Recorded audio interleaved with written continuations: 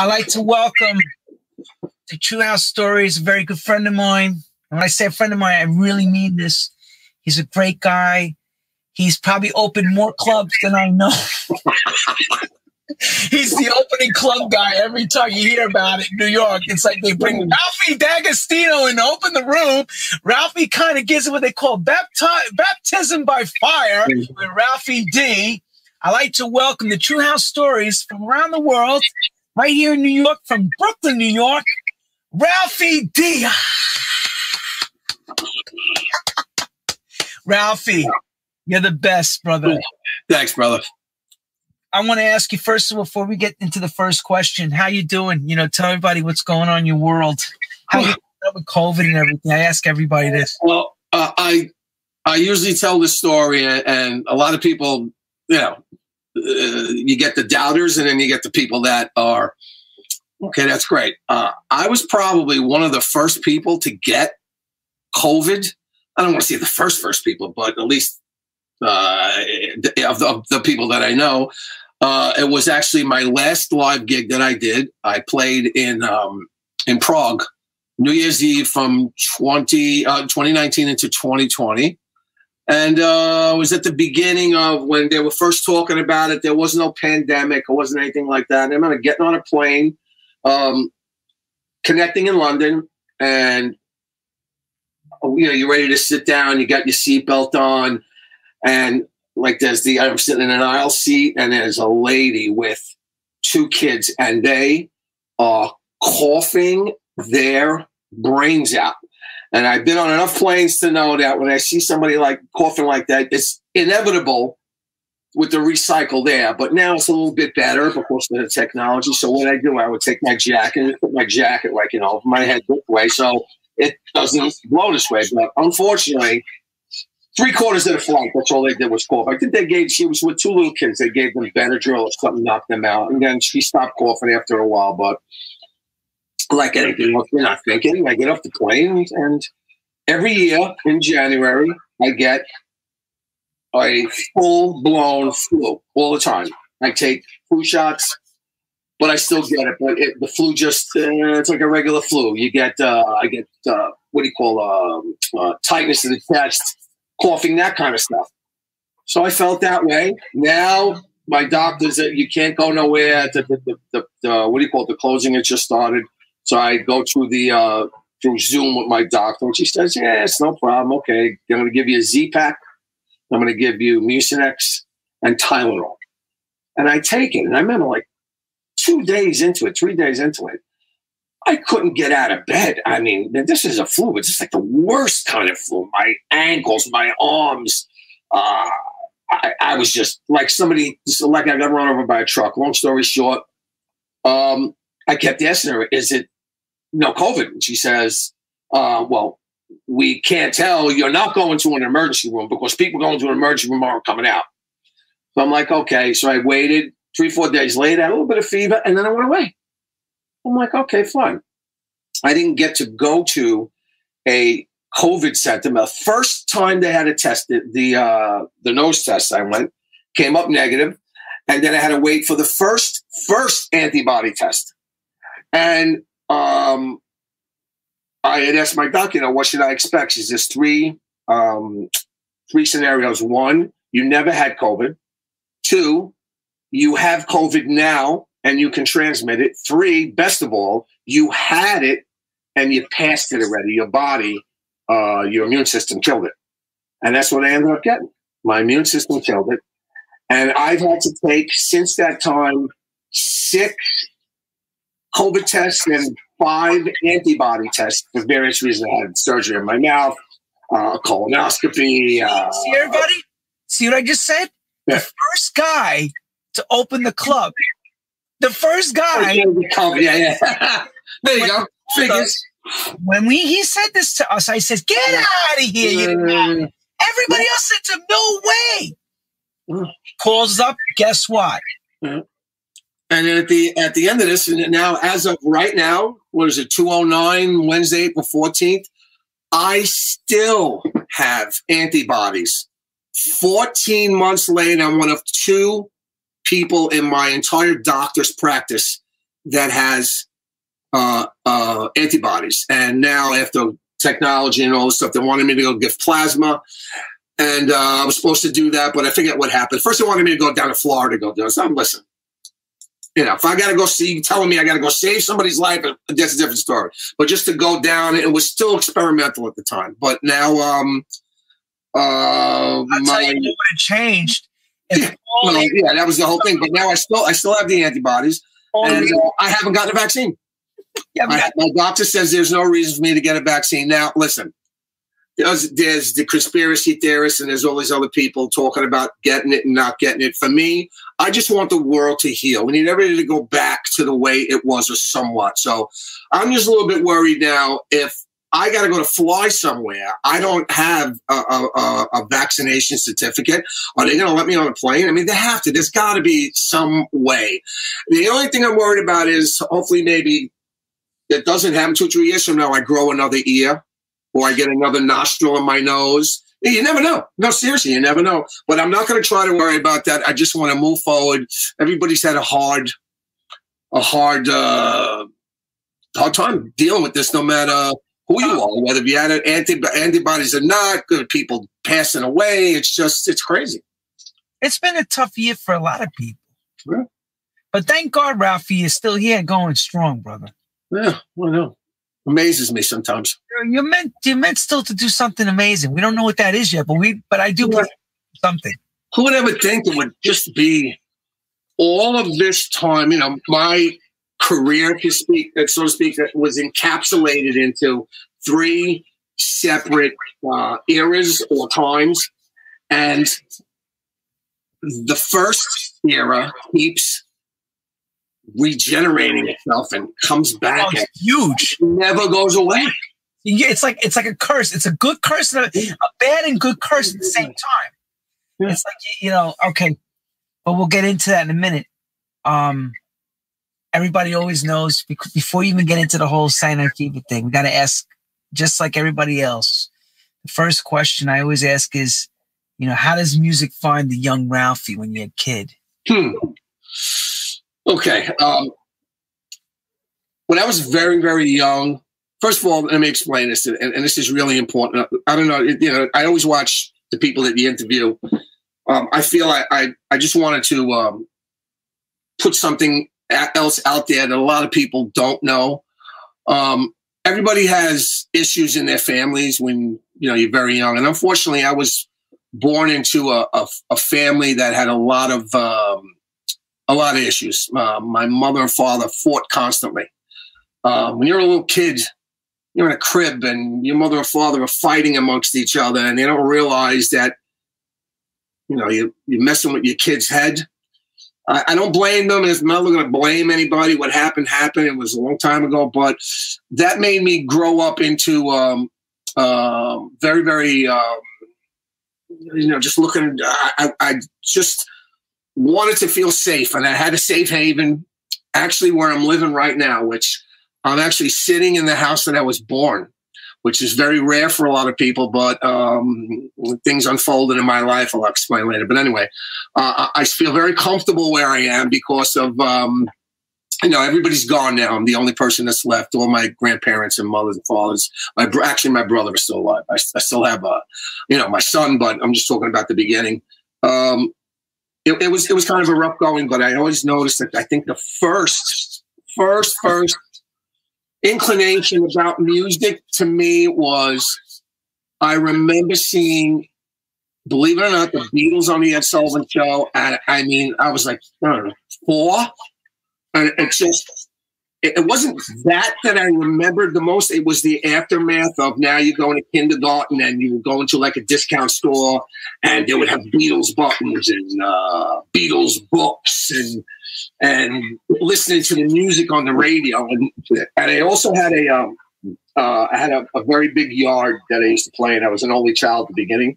And I had a pool in the summer. And I would always go back there and have a radio. My mother, my grandmother, my grandfather, you know, they had wine. You know, the old Italians had the grapevines and the tomatoes and all of that stuff. And it was always a radio playing. And I always listen to music. It just kind of soothed me. It just did something to me. I felt very comfortable listening to it. And, you know, like the first things I heard were like the Beatles and then Motown and all through the 60s, all that AM radio stuff. And as I got older, I would go to the store across the street from the school. My mother would take me to school, and it was like sort of like a candy store slash bargain store slash warehouse, what do you call it, hardware store. And in the back, they had records, you know, the little slots in the thing with record 1, 2, 3, 4, 5, 6, 7. It was a little sheet. And I remember records, I don't know how much they were. And, can I, buy this? Because my mother had they called it a Victrola. Yeah. And I forget what she bought. She bought me like, I don't know, Please Please Me or some kind of Motown stuff. And I started to collect stuff. And I just noticed that everything sounded better and my thoughts were better in my head when there was music involved. And, you know, when you come from a home of yelling and screaming and stuff, you wanted to try to get away from that. I mean, I was loved, but it wasn't the love that you would expect. Oh, I love your son, like birthday parties and stuff like that. But that was my upbringing up until, this actually started at the beginning of my life, and I still carry today. But I would say up until about, 10 years old or whatever, I started getting interested in being a musician, being on a stage, being, I didn't know how to play guitar. For me, it was a little too complicated. So I took very easily to the drums. Drums were just something Wipeout when it came out. Oh my God. And it was funny. My corner had a ice cream parlor where these older kids used to hang out, and you would go in there and they would have records that you would win. They would give you a ticket when you got ice cream.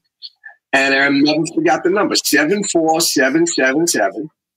And I remember going around the corner and I looked and I won the 45 of Wipeout. It was on Dot Records. And Wipeout was like, if you knew how to play Wipeout in a chair, you were like, that was like the greatest thing.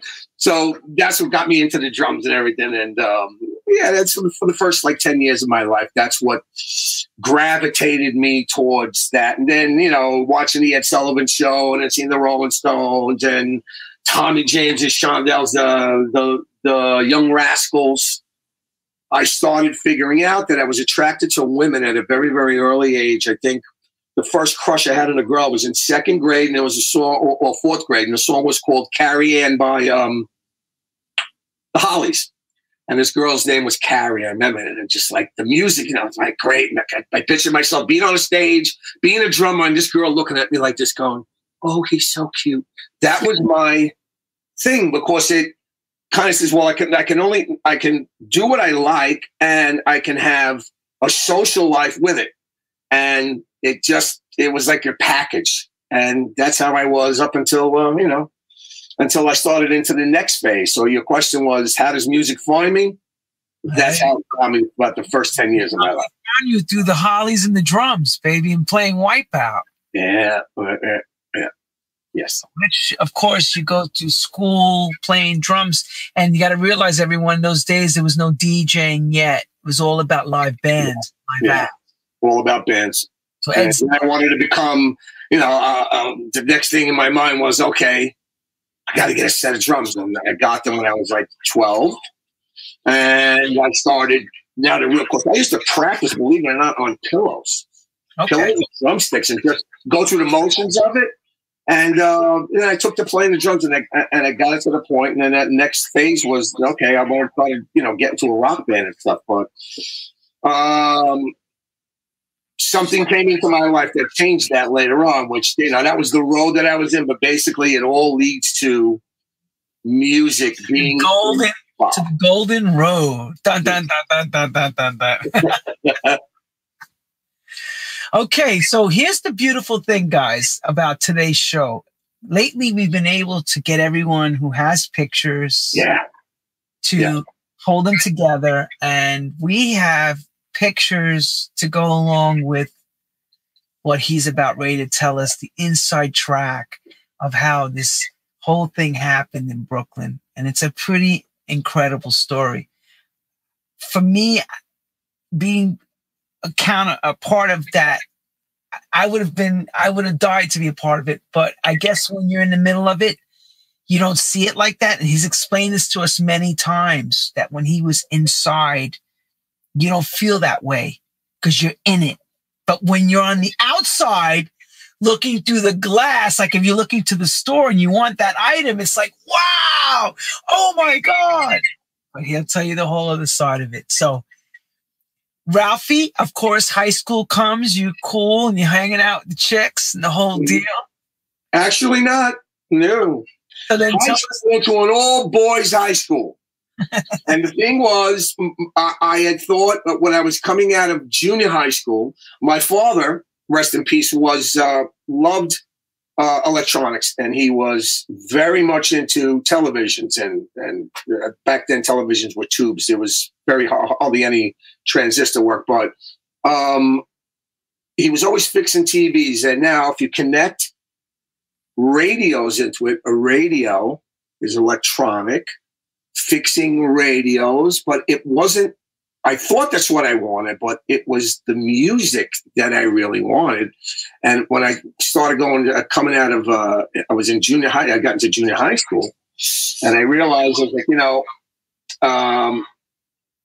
I think I want to go for this. It was actually radio and television programming, which later on became just electronics. But I halfway through, I kind of realized that, it was cool and everything, but it wasn't what I wanted to do. And what I wanted to do had to be around music. So what I thought the radio and television thing was going to do, it was like a bridge to it. That's what ended up happening. But it was being the music. And, I'm in junior high school. Everything was about music. Where I was, I could tell you where I was at the time. I could tell you what I was doing at the time. I could tell you how I was feeling. There were certain songs that, again, growing up like me, being very, very sheltered and very introverted, believe it or not. I'm like the last thing I am now is introverted, but back then I had to gravitate to things that were safe for me. I would never gravitate out. It's like, when you cross in the street when you're a kid, you only cross I would never cross the street unless I was able to and I was told to. So, of course, of fear of something happening. When you have fears at a very young age, it stays with you all your life. But I'll get to that later. But so now we're in junior high school. And what was your connection? The question again? Where we are? That's a question. We're moving into the high school, junior high. We said you went to all boys school. Yes. We're working our way to where you start to begin to find this music. Yes. Okay. What had happened was, I always stood in my neighborhood was a very rough neighborhood. I was the youngest out of the kids in the neighborhood. And unfortunately for me, the kids in the neighborhood were not too nice, put it that way. We all grew up, and it was all Italian, it was everything like that. But it's just it's like, I don't know, explaining to other people, but people that lived in New York and people that lived in Brooklyn would understand that, you get to a point in your life when you're a kid, you're playing Cowboys and Robbers and doing that, and all of a sudden the thing with girls comes and you get a little bit mature, and now you start looking at things that you never looked at before, as far as, wow, look, this girl's nice, and then it starts changing to sex. So the little part of you, the innocent part, leaves, and I just got involved with the wrong people. The competition begins. Yeah, and I was always at the bottom. I got more beatings than you could even imagine. And that's just from my father. I mean, I was so scared of my father. I would avoid, no matter what I did, my father had his own business, he would be out, and he would come home, and I would be like, hey, got to be a certain way. Sit at that table, be a certain way. and God forbid he asked me about something that I couldn't answer, that was a answer that he would be okay with. Can I remember my mother and father's marriage was a train wreck. Every single day, it was about one thing or another. It was quiet. My father would come home.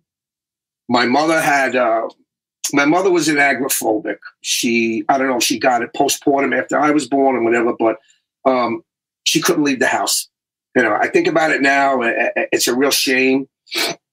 But she would only go like to the PTA meeting, go to the corner, go to the church, but get in a car and go somewhere.